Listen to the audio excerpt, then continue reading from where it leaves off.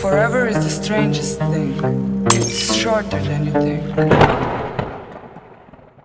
All right, everybody, thank you for watching More Time Fishing. I'm gonna go ahead and show you exactly how I rig up my favorite catfish rig for big catfish.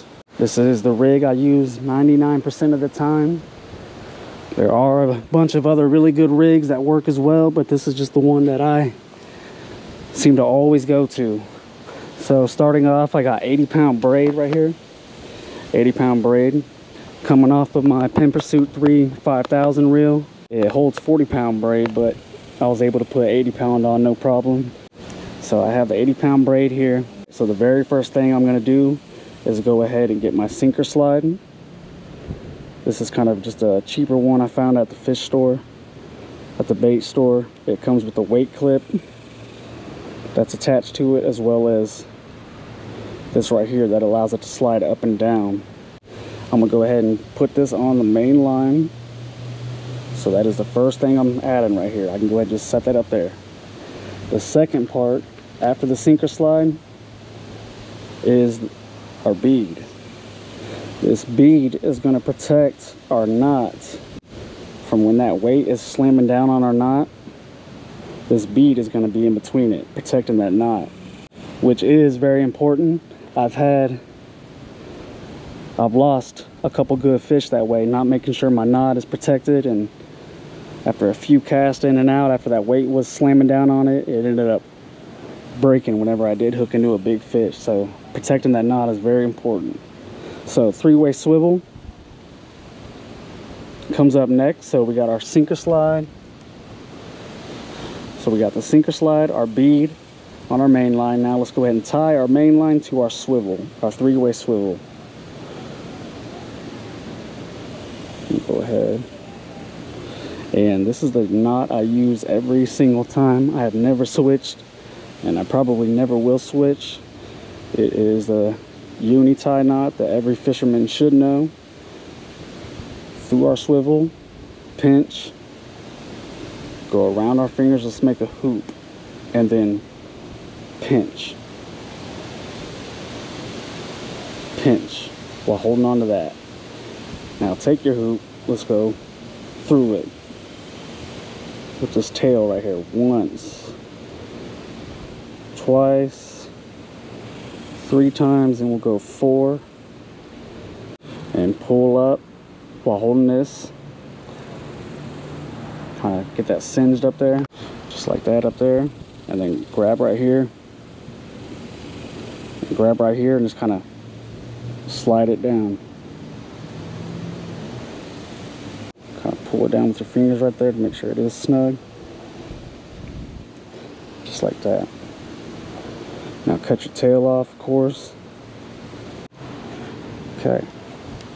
So far, sinker slide, bead, three-way swivel, that's our main line. Now it's time for our leader. My leader is a 50-pound mono. We're gonna go ahead and tie this directly below our main line on that swivel right there, on that hole, or on that loop right there. So leader is coming on next. And same thing, I'm gonna go ahead and do a uni-tie knot. Going through our leader. I'm gonna do the exact same knot.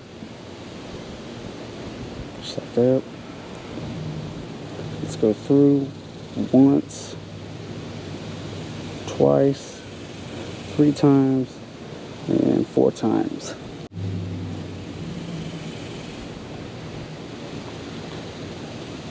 Again, kind of singe that up there. Grab your main line, grab down here, and just kind of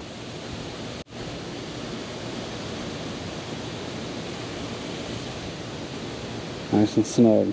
Go ahead and cut your tail off. You don't want to leave a lot of tail, like if you were to do that, in my opinion, because it does stand a chance in the air of coming around and dangling, and could kind of throw it out of spin in air. Just like that. So now we got our leader on right here on the swivel. Now we're going to go ahead and dress the leader. The first thing I'm going to put on my leader is my float. This is a peg float from Whisker Seekers. I also have the Walmart ones here, which work very good. They're a little bigger. I use these for more bigger size bait, you know, around that size. With these ones, you can still float, you know, decent size bait. So pop off this right here on your peg float. Go ahead and run your line right through here.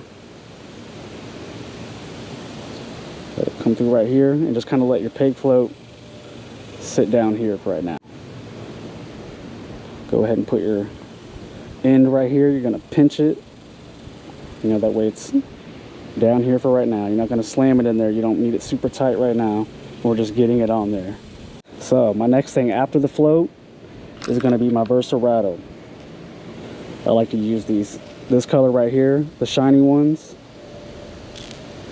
I feel like it adds visuals. It'll catch the eye of the fish, you know, just with the shine. So I got my peg float, my Versa rattle on. Next, I'm gonna go ahead and do a couple beads. Not to protect the knot this time. These beads are actually added to create more noise, more vibration. Whenever that bait's under the water and it's swimming around and it's causing vibrations, it's also gonna be clacking against each other. Some guys don't believe this actually works. Some guys do, some guys aren't sure. You know, they know they catch good fish on it. But I'm a true believer in believing that this has an advantage when you're out there.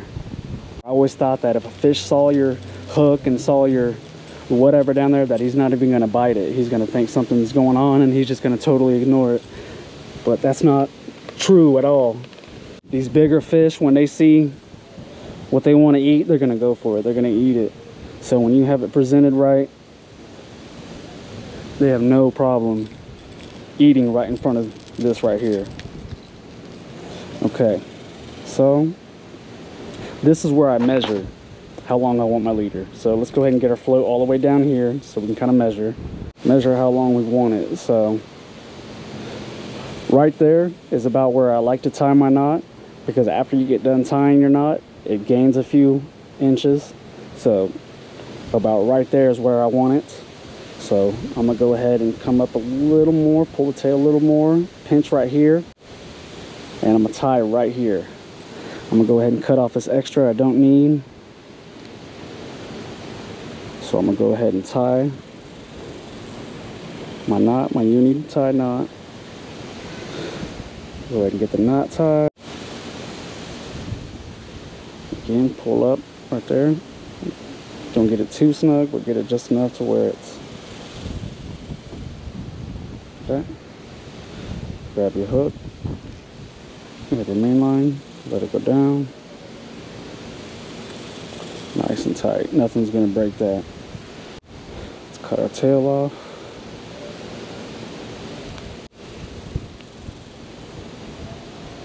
Just like that. There we go. So now we're gonna go ahead and take our peg float and we're gonna go ahead and put it where we want it. Now some guys will fish with it about right there. Some guys I've seen fish it right there. Me personally, I always like it just, I'll slide it about right there. See how I gave it enough room for this to slide up and down, and it has room to make noise. So you have your weight right here. It falls in the water, hits the ground, boom.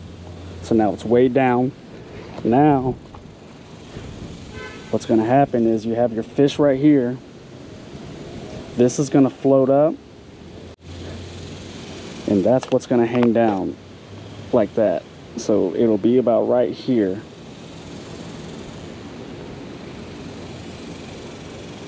So I like to have that peg float, you know, just about right there. Just enough room really to give that rattle enough room to slide up and down, and as well as those beads.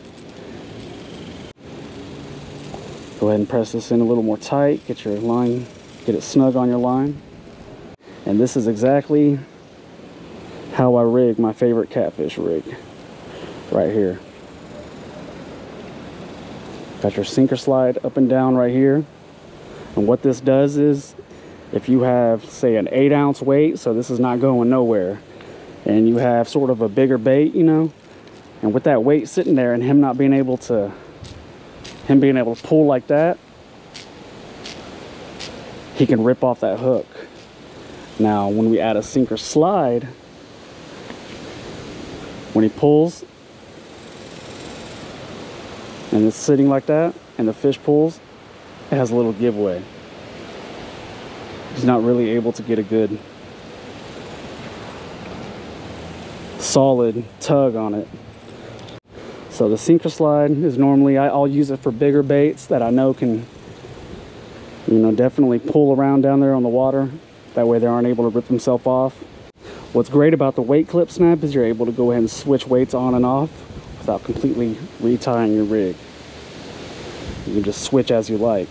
If the river's too fast, you need to take this off, put it on a 6 instead of the 5, you can do it. Also, if you don't want a sinker slide rig, you do want it to stay put down there. Say you're using cut bait or something. Go ahead and on this side of the swivel that we didn't use, you can also use this right here as well. I'll fish this way a lot too, without the sinker slide up here, just nothing on my main line and just the weight snap connected right here. This is the rig I use 99% of the time when I'm out catching my big flatheads, big channels, big blues. A lot of guys don't like to float their bait off the bottom, or they'll use it in certain situations only, whether they're trolling or whether they're in a river with a lot of current. But I use this in still lakes, rivers, creeks. I feel like you definitely have a big advantage when you're down there fishing for flatheads, when you're floating your bait, when you're floating it off those rocks, when you have your hook not laying down somewhere where the bait kind of digging it in somewhere to where it's just on the bottom, stuck and lodged in a rock.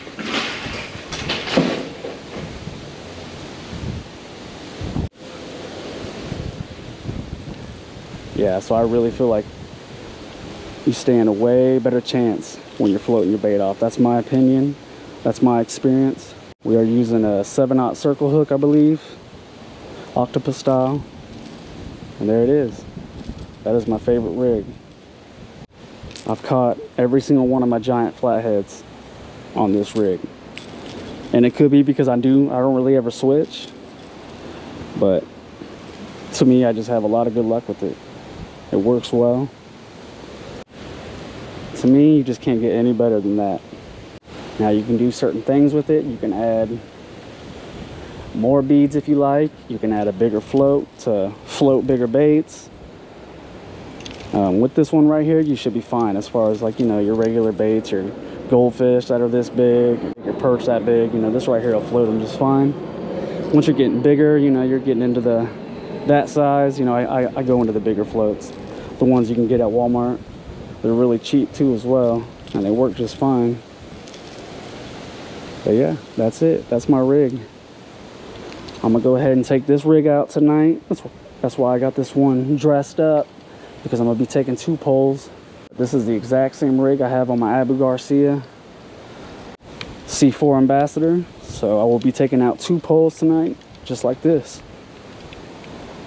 And that's my rig.